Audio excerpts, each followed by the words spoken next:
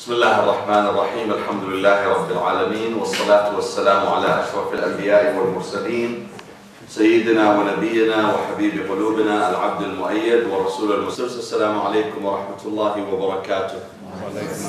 I would like to congratulate you all for the birth of our beloved Imam Hussein alayhi salam, Imam Zayn al-Abidin and Abu Fadl Abbas. Imam Hussein was born on the 3rd of Sha'ban, Abu Fadl Abbas on the 4th, and Imam Zayn al-Abidin on the 5th. And what we can say that those three great individuals, the father, Imam Hussein, the son, Imam Zayn al-Abidin, and the brother, Abu Fadl Abbas, what those three individuals have in common is that they were all part of the Karbala battle. Imam Hussein alayhi salam leading the army of truth, supported by Abu Fadl Abbas alayhi salam, and Imam Zayn al-Abidin joining, but not in combatant role. Because he was sick, he wasn't able to participate in the battle. But Imam Zayn al-Abidin did attend, and he was around 22 years old when he participated in the Battle of Karbala, and he witnessed the battle. Actually, Imam Zayn al-Abidin alayhi salam is one of the eyewitnesses to the tragedy of Karbala. So those three individuals were the architects of Karbala revolution, each on his way and fulfilling his role. For Imam Hussein alayhi salam, my dear brothers and sisters, history says Imam Hussein was born on the 3rd of Sha'ban in the 3rd year of Hijrah, after his brother, 1 year after his brother Imam Hassan. Now, some narrations say that Imam Hassan is only 10 months older than his brother Imam Hussein. Imam Hussein was born in Medina. Before he was born, a lady named al-Fadl, who happened to be the Prophet's uncle's wife. The Prophet had an uncle, his name is al-Abbas. His wife, al-Fadl, saw a dream. And in the dream, al-Fadl tells the Prophet that she saw a part of the Prophet's body was thrown into her house. And that was a terrifying dream for her, to see a part of the Prophet's body thrown into her house. So she came to the Prophet, so worried and concerned about the dream. She told the Prophet, and the Prophet smiled, and he told her, La alayki, don't worry, the dream you saw is a good dream. Talidu ibnati Fatima wa turdi'ih anti. My daughter Fatima will give birth to a baby, and you will be nursing that baby. At that time, my dear brothers and sisters, there were no, formula milk. Milk was not even available as it is today. Families would use a nursing lady to take care of their newly born infants. And this is what happened to the Prophet himself when he was born. His mother was not able to nurse him and feed him, and therefore he was given to Halima Sa'diyah. So, and that's what happened exactly when Imam Hussein was born. Fatima al-Zahra didn't have enough milk to feed Imam Hussein, so she was sharing the baby, sharing the feeding of the baby with the Prophet's uncle's wife, al-Fadl. So Imam Hussein was born in the house of Fatima al-Zahra. History tells us that the Prophet was very attached to his grandson, Imam Hussein. If you read the history of the Prophet, you can easily tell that the Prophet was a very passionate father. Very passionate father. A loving father. An emotional father. What I mean by emotional, a man who is moved by emotion, who cries often when something bad happens, who laughs when his grandkids are at his side. He would cry out of joy. So the Prophet was very attached to Imam Hussein alayhi salam. That history tells us that every single day, despite his numerous commitment, the Prophet would find the time to come to the house of Fatima to visit Hassan and Hussein, exclusively to see those two kids, Imam Hassan and Imam Hussein. Often he would interrupt his own khutbah. The Prophet used to sit on the podium, the minbar, the pulpit, and give sermon, and he sees Hassan or Hussein entering the masjid while too small, unable to walk. They walk and they fall. The Prophet interrupts his own khutbah to come down, to carry Imam Hussein in his lap, going back to the pulpit, minbar, making Hussein sit in his lap, and then he continues his own khutbah.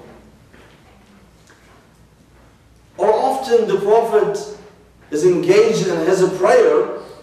He's doing his congregational prayer, Maghrib or Isha, Dhuhr or Asr. And in the sujood, let's say it takes him a minute or so to finish his, less than a minute, 30 seconds to finish his sujood. They find the Prophet prolonging his sujood for a minute, 2 minutes, 3 minutes.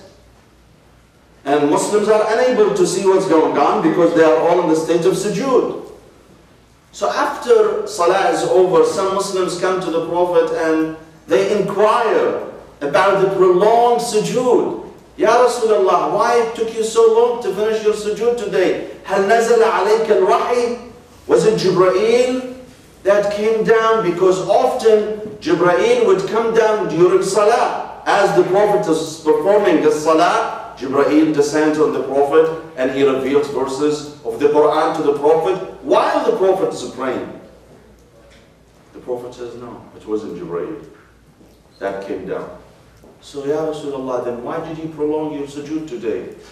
He says, Inna waladi Hussein, my son Hussein was riding my back while I was doing sujood. He was riding my back.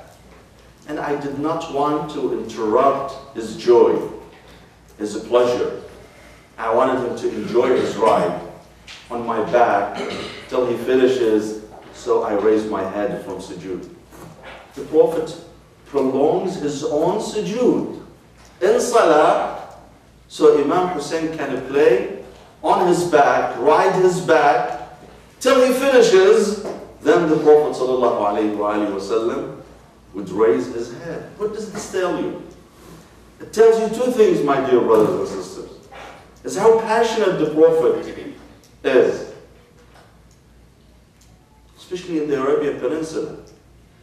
People used to be very rude toward kids and very tough. They would not show mercy toward kids. The Prophet, by showing so much love and mercy to Imam Hussein, he is displaying his merciful nature. وَمَا أَرْسَلْنَاكَ إِلَّا رَحْمَةً لِلْعَالَمِينَ. Remember, the Prophet is nothing but a rahmah, mercy. So even in his sujood, he would prolong his sujood so his grandchild can enjoy his ride.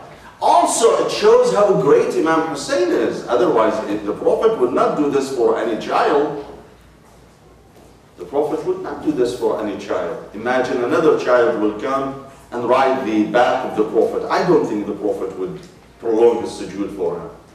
Just for who he is. Imam Hussein is a great man. And the Prophet knows this infant is great. Will be a great man. Will be a great personality. So basically the Prophet was preparing Imam Hussein for his role that he will assume. And one more thing about Imam Hussein, my dear brothers and sisters, if you read the history books written by Muslims, it tells you that the Prophet ﷺ sporadically, here and there, would talk about the fate of Hussein to Muslims. He would vividly see his martyrdom coming. He was spotted more than one time crying. And when they asked him, Ya Rasulullah, why are you crying? He answers by saying that Jibreel told me that my grandson Hussein will be slaughtered, will be murdered.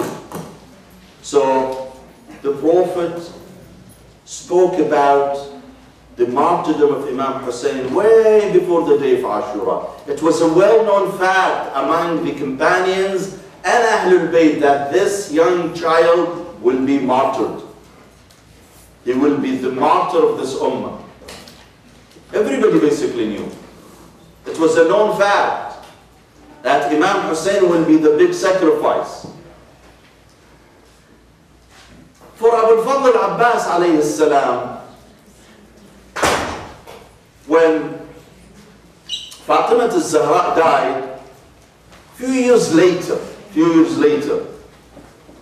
Imam Ali alayhi salam was seeking marrying another woman, another wife. So, having 4 children, Imam Hassan, Imam Hussein, Zaynab and Kulthum, Imam Ali yet sought to marry another lady.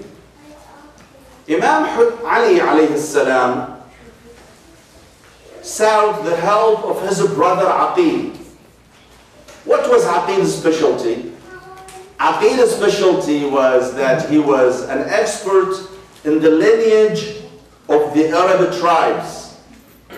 So he would tell you this guy from this tribe, this guy from that tribe. He knows the history of all Arab tribes.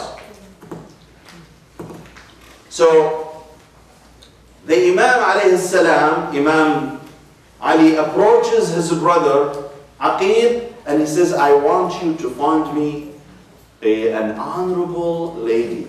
وَلَدَتْهَا الْفُحُولَةُ مِنَ الْعَرَبِ. A lady, a woman who is greatly courageous and brave. And Aqil says, why do you need such a wife with this quality, to be so courageous and so brave? The Imam Ali answered, قال لتلد لي ولدا أدخره ليوم ولدي الحسين. So she would give birth to a child. I would keep that child for the day of my son Hussein. Meaning, I want my new wife to give a birth to a hero who will support his own brother Hussein in the day of Ashura. You see now the Prophet and Imam Ali ibn Abi Talib are working in a unison. They both see the day of Imam Hussein coming. And actually, Imam Ali alayhi salam is even working toward that day by planning to have a hero, a son like Abbas, to be supporting his son Hussein. And that's what happened. So Al-Abbas was born. He married a lady whose name is al-Banin. Now her original name was not al-Banin. Her original name was Fatima bint Hizam. The day of the wedding, the Imam Ali asked his wife if she has any specific wish. She says, yes, I want you to change my name. Don't call me Fatima. And when the Imam inquired on why she would not want him to call her Fatima, she says, Ya Amir al-Mu'mineen, because when you call me Fatima, your other 4 children, Hassan and Hussein, Zaynab and Kulthum, they will remember their own mother, Fatima. I don't want to cause that agony for them. When you call me, they will remember their own mother. Change my name. So Imam Ali changed her name to al-Baneen, and she had her first son, Abbas. And Abbas, what can I tell you about Abbas?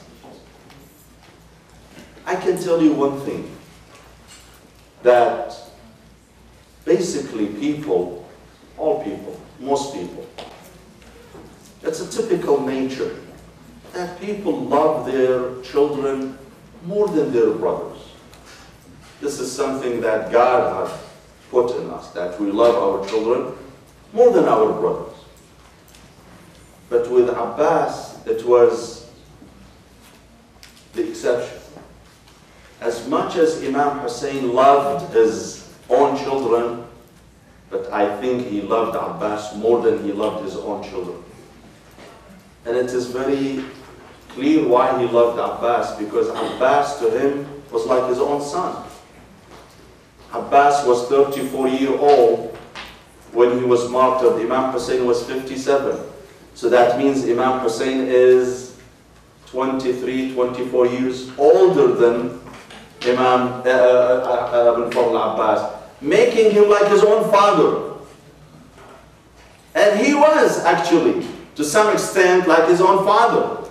Imam Hussein raised al-Abbas, raised him, even though he was his own half-brother, but he was like a father figure to al-Abbas. That when the Battle of Karbala took place, Imam Hussein did not stop his son, his own son, Ali, from fighting. But when it came to Abbas, he says, I have a problem allowing you to fight. I can't. I cannot be generous with you by giving you away. I can't. To me, you're different. You mean a lot to me. My heart would not allow me to allow you to go to the battle. I can't. He insisted on his brother Imam Hussein. He insisted that, please let me go and fight. Please. And the Imam alayhi salam, upon some hesitation, he says, إِذَا كَانَ وَلَا بُدْ فَاطْلُبْ لِهَؤُلَاءِ الْأَطْفَالِ قَلِيلًا مِنَ الْمَاءِ. If you insist on fighting, I would not permit you to fight, but I would just ask you to get some water for those kids. And the mission he was sent for was not to fight. Remember, he was sent just to bring some water to the kids, to the thirsty kids of Imam Hussein. But look what Abbas did. He did something that took him maybe 1 minute to do, but that made him an eternal figure, that he shall be remembered to the day of judgment for that very brief moment of glory. When he entered the river, Abbas was so thirsty. Al-Imam al-Sadiq alayhi salam describes how thirsty al-Abbas was. كان قلب عمي العباس كصالية الجمر من الظمأ. He says, the heart of my uncle Abbas was boiling out of thirst when he entered the river. And you know, when someone is so thirsty, he would spontaneously stretches his hand toward water. And that's what Abbas did. When he entered the river and he went deep, the level of water came up. He was able just to put his hand down, and he was able to fill his hand with water. That's what he exactly did. He was so thirsty that when he entered the river to fill the container some water, he put his hand in the river filled it with water. He brought his hand toward his mouth to drink. He remembered the thirst of Hussein alayhi salam. He refused to drink. Rama al-ma. He threw the water away. He did not drink. And he says, I would drink water when my brother, when my leader, when my beloved leader and brother Hussein is thirsty. I would dare to drink water? That's not going to happen. I will never drink water before my brother Hussein. Now imagine someone who has access to water and he is dying out of thirst, refusing to drink water for his love and loyalty to his brother Hussein. Isn't that great? A few minutes later he was killed and his body was dismembered. But we continue to remember al-Abbas alayhi salam for his great sacrifice. And Imam Zayn al-Abidin was a 22-year-old when he attended Karbala, but he was sick, extremely sick, that he was not able to participate in the battle. And we Muslims believe that Allah made Imam Zayn al-Abidin sick that day for a specific reason. And what reason? Imagine if Imam Zayn al-Abidin was killed on the day of Ashura, the line of Imamah would have been cut. The lineage of the Prophet would have been cut. Because Imam Hussein was killed along all his other children. The only son who survived was Zayn al-Abidin, who would continue the lineage of the Prophet. If Imam Zayn al-Abidin was killed on the day of judgment, the day of Ashura, the entire lineage of the Prophet ﷺ would have been completely stopped and vanished. Allah specifically and intentionally made him sick that day. So sick that he was not able even to stand on his feet. And the day of Ashura, when he heard his father calling, أَلَا هَلْ مِن نَاصِرٍ يَنصُرُنَا, are there any people willing to support us? He could not take it anymore. He got up from his bed, he took his sword, and he was leaning forward, carrying the sword, trying to protect his father. When Imam Hussein spotted him, he called on Sayyidah Zaynab, saying, Zaynab, أخي أرجعي, please take him in. لئلا ينقطع نسل آل محمد. صلوا على محمد وآل محمد. اللهم صل على محمد وآل محمد. Take him in before he is killed, and then the lineage of the Prophet would stop. Al-Imam Zayn al-Abidin was a man of great honor, humility, and tolerance. He teaches us how to be tolerant. A man comes to him and he uses every bad language in the dictionary. He swears at the Imam. He insults the Imam. And the Imam alayhi salam would answer beautifully. He says, if all those things you said about me are true, may Allah forgive me. And if all those things you said about me are not true, may Allah forgive you. What a beautiful answer. What a beautiful answer. You called me names. If what you say about me is true, may Allah forgive me. But if what you say about me is not true, which is obviously not true, may Allah forgive you. How nice, how loving, how humble the Imam is by his answer. He's not provoked. Even when he was brought to Syria as war prisoner, he's a war prisoner. His father was killed, his entire family was massacred, He's brought to Syria as a war prisoner. An old man sees him and he comes near him and he says, I'm so happy. The man says to Imam Zayn al-Abidin, a Syrian man, says, I'm so happy to see your family has been wiped out. And I'm so glad that your father and his supporters have been massacred in the land of Karbala. Because that's what your father deserves. But the Imam is not provoked at all. The Imam teaches us, how do we deal with our enemies? With wisdom, with a nice preaching, with a smile, with akhlaq, with morality, not to be provoked and going and rampant, yelling and screaming and attacking back. No. In fact, the Imam alayhi salam follows the instructions of the Quran. When someone insults you, ادفع بالتي هي أحسن. فإذا الذي بينك وبينه عداوة كأنه ولي حميم. When someone insults you, do not repel his evil with evil. Rather repel his evil with good. The Imam smiles in the face of this old man, Syrian guy, and he says, I think you have mistaken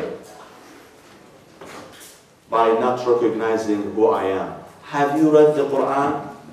The man says, yes, I have read the Quran. Have you read قوله تعالى, the ayah in which Allah subhanahu wa ta'ala says, قُلْ لَا أَسْأَلُكُمْ عَلَيْهِ أَجْرًا إِلَّا الْمَوَدَّةَ فِي الْقُرْبَى. Allah says to Muslims, Allah says to the Prophet, tell Muslims that my only ajr, if you want to pay the Prophet, pay him off for what he has done for you, you pay him off by showing love to his family. That's it. This is the way we pay the Prophet, according to the Quran. Have you read this ayah? The man says yes. He says, I am the family of the Prophet. I am the family of the Prophet. Have you read the ayah in which Allah says, إِنَّمَا يُرِيدُ اللَّهُ لِيُذْهِبَ عَنْكُمُ الرِّجْسَ أَهْلَ الْبَيْتِ وَيُطَهِّرَكُمْ تَطْهِيرًا. Have you read this verse in which Allah says, Allah truly wishes to remove all impurity from you, Ahl al-Bayt? He says, yes, I have. He says, نحن أهل البيت. We are Ahl al-Bayt. He says, بالله عليك أنتم. Are you serious? You are Ahl al-Bayt. We have been told that you are a bunch of rebels who rebelled against the legitimate caliph of Islam, Yazid. I didn't know that you are Ahl al-Bayt. I did not know that you're related to the Prophet of Islam. He says, yes, we are. And the man flips completely, 180 degrees. And he declares his condemnation of Yazid. He disavows Yazid. And Yazid sends troops to execute him immediately. Imam Zayn al-Abidin alayhi salam lived at a time of materialistic indulgence. The empire, the Muslim empire was expanding rapidly. There are new territories joining the big empire. And it is becoming bigger and bigger, expanding day by day. Islam started in Mecca and Medina. Now at the time of Imam Zayn al-Abidin, the Muslim armies reached the borders of China in the east and all the way to Morocco and Spain actually. Spain. Tariq ibn Ziyad, the leader, the commander of Muslim armies, he crossed the strait from Morocco to Spain and he conquered the southern part of Spain known as Andalus. That's how vast the Muslim empire was. But unfortunately this conquest was not matched with a spiritual conquest. Meaning, the Muslim empire was expanding rapidly in a materialistic term, but there was morally and spiritually, there was a decline in the Muslim Ummah. There was more and more of moral decay invading the body of the Muslim Ummah. And Muslims were going astray from the teachings of their own great prophet. So the Imam alayhi salam found himself responsible to cleanse the mind of people, working on a new generation of Muslims. And that's why he authors a Sahif al-Sajjadiyya. Please read the Sahif al-Sajjadiyya. It's a treasure. It's a treasure.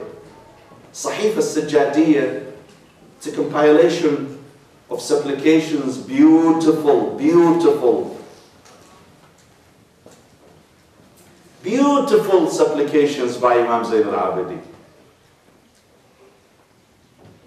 One of the most precious treasures left for us by Ahlul Bayt alayhi salam. Read Sahif al-Sajjadiyya. Through dua, supplication, the Imam was working on bringing the Ummah back to the track by focusing on the inner soul rather than on the territorial expansions. And he succeeded in raising great students such as Abu Hamza. You all remember Abu Hamza, especially in the month of Ramadan. We read the dua that carries his name, Dua Abu Hamza. Beautiful dua. So basically the Imam found himself charged with spiritually reinvigorating the Ummah. And that's what he did. I think I'm reaching my limit. I ask Allah subhanahu wa ta'ala to bless you all. I would like to congratulate you one more time for this beautiful and blessed occasion. The birth of Imam Hussein, Imam Zayn al-Abidin, Abu Fadl Abbas, alayhi salam. I ask Allah subhanahu wa ta'ala to bless you all, to bless us all, to accept our deeds and our a'mal. And I ask Allah subhanahu wa ta'ala to increase our knowledge on Islam, Ahlul Bayt alayhim salam and their path. Wassalamu alaikum wa rahmatullahi wa barakatuh.